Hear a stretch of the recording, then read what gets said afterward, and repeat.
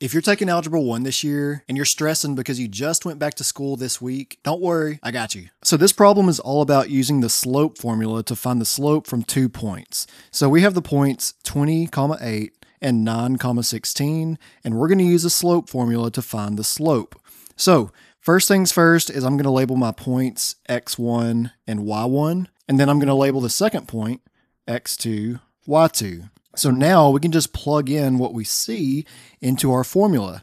So our slope formula is y2 minus y1 over x2 minus x1. So that's going to be 16 minus y1 is 8 over x2 is 9 minus x1 is 20. And so now we just do the math. So 16 minus 8 is 8. And then that's going to be over 9 minus 20, which is negative 11. And so we can't reduce this anymore. So our slope, or m, would be equal to negative 8 over 11. And that would be our answer.